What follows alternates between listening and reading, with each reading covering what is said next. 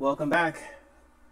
My name is Darren Thomas and I am the Director of Educational Research Techniques. In this video, we're going to try to wrap up our experience with H5P, and their interactive videos. So we're going to be taking a look at fill in the blank, drag and drop, mark the word, dragging text, crossword, and navigation activity, as well as taking a look at how this manifests itself inside the actual grade book inside Moodle. So let's go ahead and get started. So I'm back inside my activity here. You've seen this several times. And we're going to start right here with fill in the blank. Let me make this a little bit bigger for you. So fill in the blank, if we click on this, all this should look very, very familiar for you, I hope. So we're going to have to start at 0 and have it stop at, let's say 2 here. So we're going to have this start at, second 0. So I should put a double 0 probably so I don't confuse it. And finish at 2 seconds. And of course, we're going to make it a poster so that it automatically pauses the video. And here's how it works. You have to give it directions. So task description, what do you want the student to do?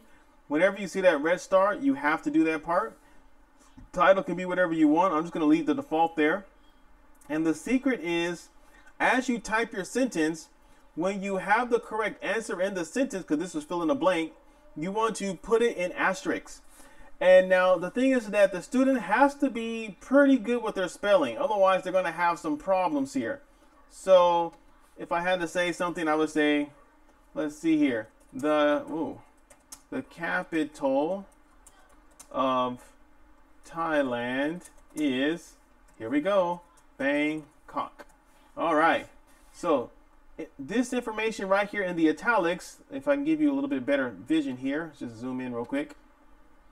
This information right here, this is the answer, Bangkok. That's what the student has to type in correctly. So let me go ahead and zoom out again. All right, now there's a few things you can do to make it a little bit more flexible. If you look at adaptivity, or is it behavioral settings? Okay, so you can remove the case sensitivity. So for example, if they forget to make a capital B on Bangkok, that might help. Also, it says accept minor spelling errors, so it could be a few off a little bit. But one of the challenges with fill in the blank is that because it's being scored by a computer, they're only expecting one answer. If the student is off a little bit, I don't know, maybe an ESO kid puts a C for a K in Bangkok, I guess that can happen, they will get the answer wrong. So you can check these, accept minor spelling errors, turn off case sensitivity, to kind of help the students a little bit so that their score doesn't, get too destroyed there. If you know that they're really going to struggle with that. So we're going to go ahead and click done here. And so if we go back to the beginning and play the video, you can see right there, this is what it looks like. And so now they have to type in correctly the word Bangkok in order to get to get credit, if you really wanted to do that. So let's move to the next one. So we did fill in the blank. Okay, drag and drop. Now, drag and drop, we're going to have this one start at, 10 seconds and have it stop at 12 seconds. And of course, it's going to be poster again because that's my favorite. Now, with drag and drop, you can have the students take an image and put it on an image. Now, you might want to be tempted to do this with the video. I don't recommend this because what's going to happen is that when you try to set it up to where you want the image on the screen, you're not going to be able to see the actual video. Let me show you what I'm talking about. So if I want to add a background image, it's taking me to my files. It's not taking me to the actual picture on the video screen. So I can't line them up. The only way to do that is if I take like a screenshot of the video, and then I can have the students drag and drop the image like that. But that's complicated. So I'm just going to do a different image for fun. Okay, so here's my practice image. And now I have to go to my actual task. So here's the image. Now I can have the students drag and drop stuff onto this image. So I can add a drop zone, I can add text, or I can add another image if I want. Now here's the thing. The drop zone is like where you want them to put the answer. So I'm going to just create one of these. Okay.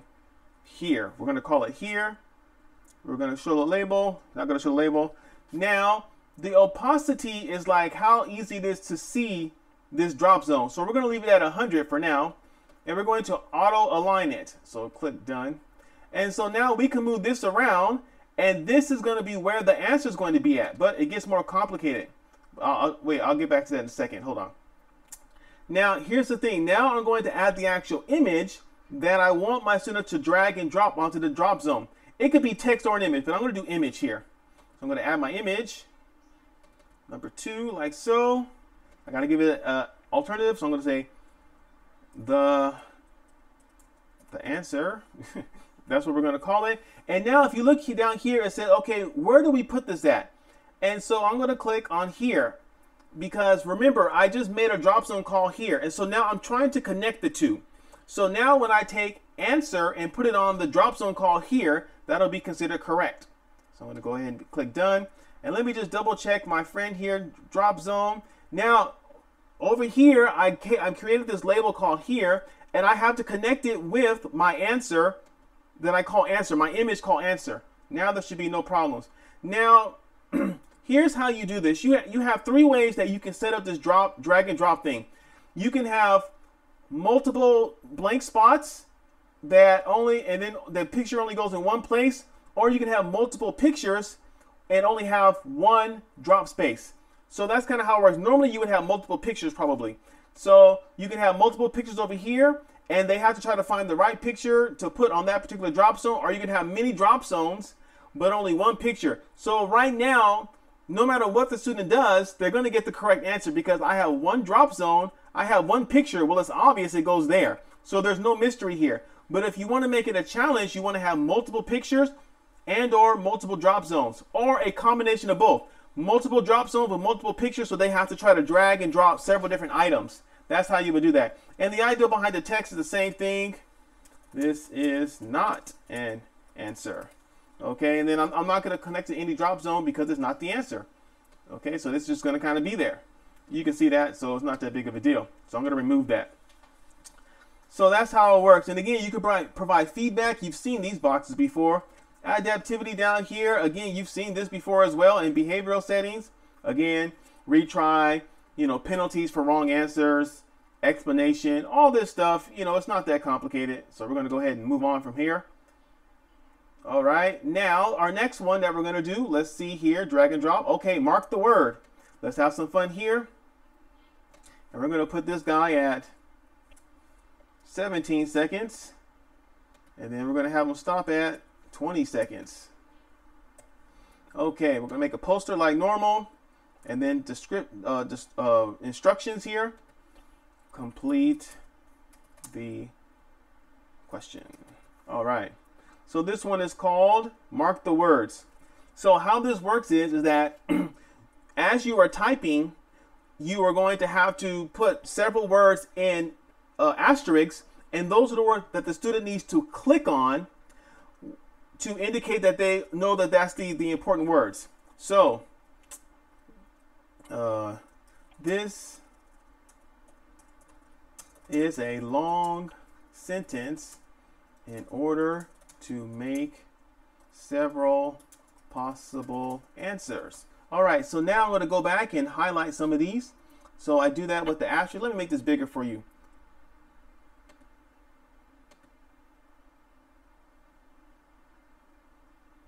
Okay.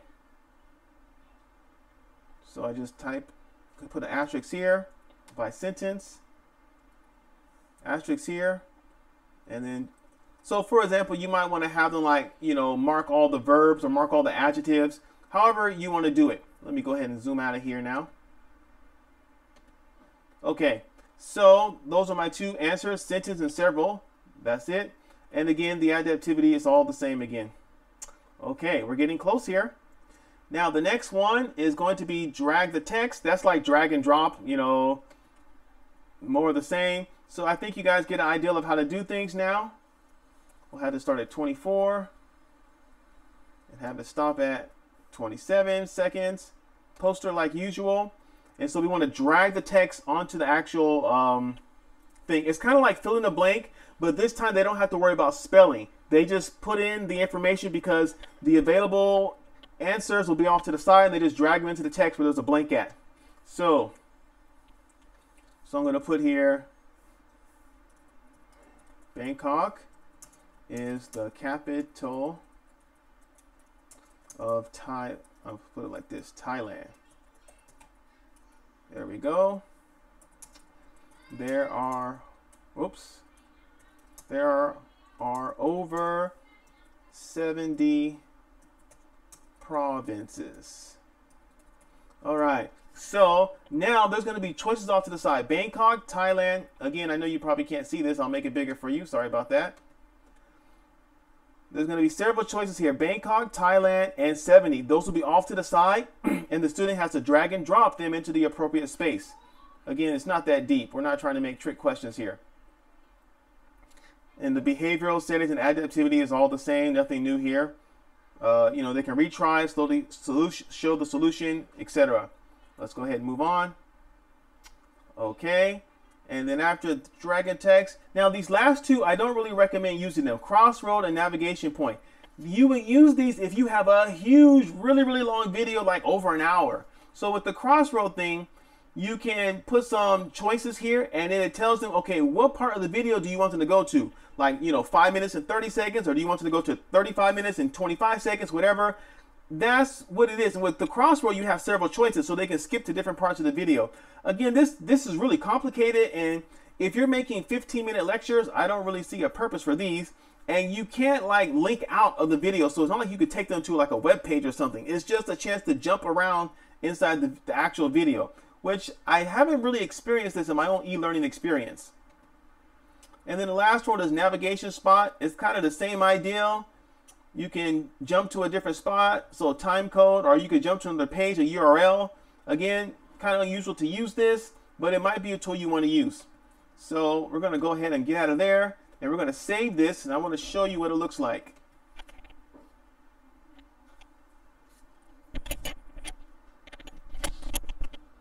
All right. So go down here at the bottom, save and display.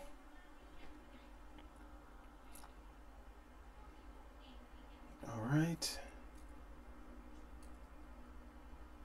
So let's go ahead and play this. We don't want any sound, so let's just play this. All right, here's our first one. The capital of Thailand is what? Of course, that's probably wrong. You can see. And so I can retry or show the solution. Again, if I don't want them to retry it, I can change the options and check again.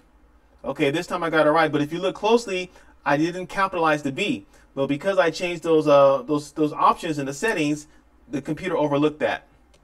So go ahead and keep going now. Let's see. We're getting close to the next one. All right, here we go. Oh, I didn't make this one big. Okay, so now I got to drag and drop. Well, there's only one spot. Put it right there. Let's see what we get. Okay, good. We got it right. Continue. Again, I could have made that poster bigger. I just forgot. Next one's coming up here. All right. Again, I forgot, getting lazy here. So I can highlight or not highlight the word. So again, you would probably put better directions here, like, you know, highlight all of the vocabulary words, or highlight all the verbs, whatever. So I'm just going to pick sentence and make, and maybe possible. Then I'll check, and you can see I got them all wrong. Oh, I got sentence right, so that was one of them. So one of the other words in here is right. So +1, -1, -1. Oh man, no points for me. So I can just click C, and now I can see what the words are right there. Again, I should have made this bigger. That was my mistake. Let's move on to the last one. Here it's coming right now. Excuse me. So drag the words into the text box. So you can see down here below we have our words, Bangkok, Thailand, 70, and I would drag these into the spaces. So I put 70 provinces. Let's see here. Capital O. Right there. And then put that right there. And then it asked me, are you sure? No, confirm. It asked me that. I don't know why it asked me that. Let me just go back. There we go. And now we click check. Oh, we got them all right. Great. And so now we're done with that. And so you can see now, I don't know if you can see this, but the little circles down at the bottom, they're now nice and full, indicating that I completed these. Okay. Now there's one more thing that we need to take a look at, and that is step 3. And then we'll wrap this up by looking at the gradebook real quick. So let's see here. Click the full screen, and then step 3. Now the summary task, this is very similar to the statement that we talked about in a prior video. It's kind of like a chance to summarize the entire video. I don't know why they put them separately. It's kind of redundant, but I just wanted to expose you to this. You don't have to fill this part out necessarily. I just wanted you to be aware of that. And so this is kind of another tool right here. So I wanted to make sure I explained that to you. Now, one more thing that you want to make sure is that at the end of the video, you want to make sure that the student submits their answers. So, because sometimes I have problems with that. Let me make this bigger for you because this is very important. I want to make sure I don't lose anybody.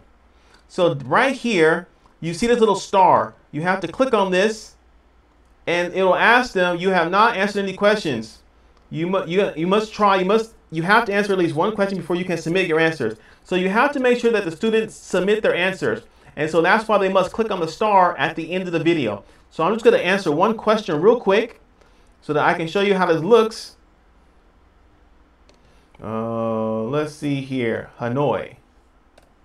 Check. Oh man, I'm wrong. Continue.